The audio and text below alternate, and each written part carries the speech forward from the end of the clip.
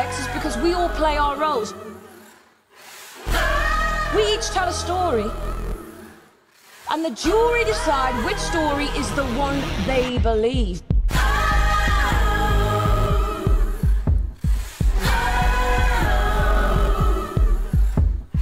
It's not emotional for me, it's the game. It's the game of law.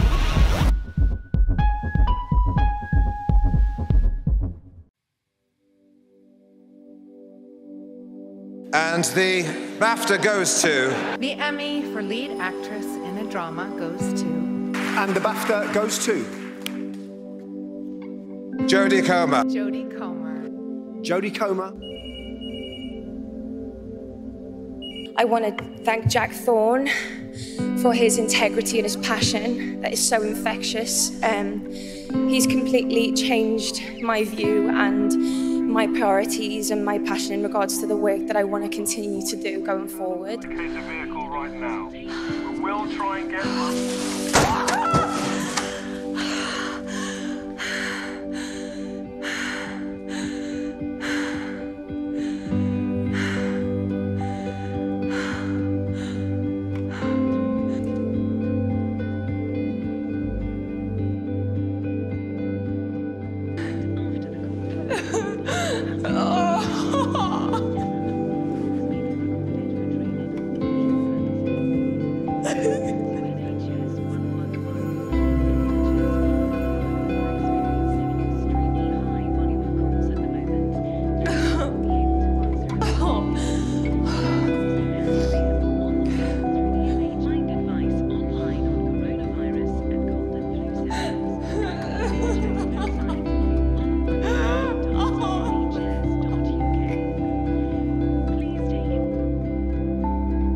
Biggest thank you, Mum, Dad and my gorgeous brother Charlie for the support that you always show me. And last but not least, a bit of a personal one, but I would love to dedicate this award to my Nana Frances, who sadly passed away the first week of filming. So she never got to see Villanelle, but she was the life and soul of everything. And when she was here, she used to say to me, "You get it off me, you know." And I just want to stand up here tonight and say, Nana Frances, you were absolutely right all along. Thank you so much, BAFTA.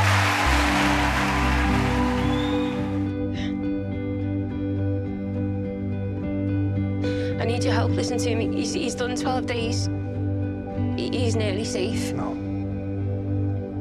No, I quarantined him, I did. No. Just redo in and tell them not to take him back there, take him somewhere else, please. Are you listening to me?